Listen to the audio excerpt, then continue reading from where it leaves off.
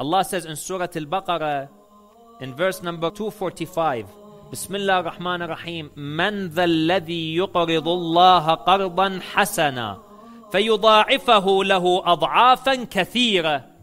Who would give a loan to Allah subhanahu wa ta'ala? A loan, qardan hasana. And Allah will increase him many folds. A man by the name of Abu Dahdah came to Rasulullah sallallahu alayhi wa alihi and said, Ya Rasulullah, Allah needs loan from us? He needs a loan from us? He said, he does not need the loan from you because he is poor, wal-'iyadhu billah. He is taking this money from you and then he will exchange it to you in the akhirah with something that is far greater. That's what Allah means. He says, if that is the case, Ya Rasulullah, I have 2 gardens, beautiful gardens, huge gardens.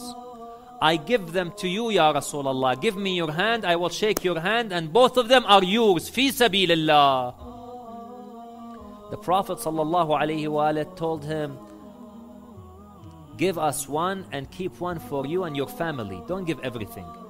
That's also something important. When you give, no problem. But don't give in a way that you deprive your family as well. Give in moderation. Take enough to live good, comfortably, you and your family, and then the rest you can give. No problem. Khalas. So he said, if that is the case, Ya Rasulullah, I will give you the better garden, the better one.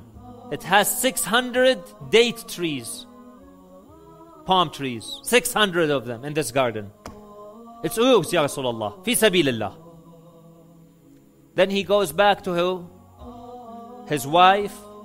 Abu Dahdah goes back to his wife and he tells her, today I made a great business deal, a business with Allah. She said, what did you do? He said, I gave this garden that you are in right now, this garden, I gave it to Rasulullah sallallahu alayhi wa alih, to give it to the Muslimin. His wife had collected some dates in her pocket and the pockets of her children from this garden. She said, well done, my husband, well done, well done. This is the business that you should do. She turned to her children, she said, take out the dates from your pockets. Now these dates belong to the Muslims, they don't belong to us anymore.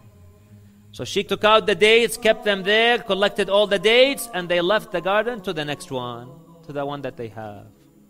The Prophet ﷺ said that Abu Dahdah has bought a beautiful place in Jannah for himself.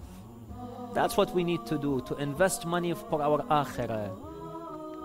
And you find an example of this is Khadijah salamullahi alayha. She did not have anything left anymore, even a kafan. She could not afford to buy a kafan anymore. This rich lady, this wealthy lady of Quraysh gave everything for the love of Rasulullah sallallahu alayhi wa alih, and for the love of Allah subhanahu wa ta'ala. Everything.